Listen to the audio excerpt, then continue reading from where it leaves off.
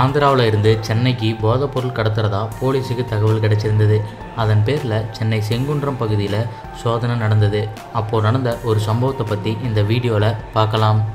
ஆந்திரா மாநிலம் விஜயவாடாவில் இருந்து சென்னைக்கு ஒரு வாலிபர் பஸ்ஸில் வந்துட்டு இருந்தார். அப்போது அவர் ஒரு சூட்கேஸில் கட்டுக்கட்டாக 1,05,00,000 ரூபாயை 24 பண்டில்களாக பிரித்து கொண்டு வந்துட்டு இருந்தார். இவர் வந்த பஸ்ஸில் போலீஸார் சோதனை பண்ண ஸ்டார்ட் பண்ணாங்க. போலீஸார் அந்த வாலிபர் கொண்டு வந்த பேகை சோதனை பண்ணும்போது அதை பார்த்து சந்தேகப்பட்டு பணத்தோடு சேர்த்து அவரையும் போலீஸ் ஸ்டேஷனுக்கு கூட்டிகிட்டு போய் விசாரிச்சிருக்காங்க. அதில் அவர் ஆந்திராவை சேர்ந்த துர்காராவ்னு தெரிய வந்தது. மேலும் சென்னை சவுகார்பேட்டையில் தான் நகைகள் வாங்கிறதுக்காக தான் இந்த பணத்தை கொண்டு வந்ததாக அவரே சொன்னார். மேலும் போலீஸார் அவர்கிட்ட விசாரணை நடத்திட்டு வராங்க. அந்த பணம் இப்போ பாதுகாப்பாக செங்குன்றம் காவல் நிலையத்தில் இருக்குது. அடுத்த வீடியோ பார்க்குறதுக்கு முன்னாடி கீழே இருக்க சப்ஸ்கிரைப் பட்டனை கிளிக் பண்ணி எங்கள் ஃபுல் மீல்ஸ் சேனலை மறக்காமல் சப்ஸ்கிரைப் பண்ணுங்கள்.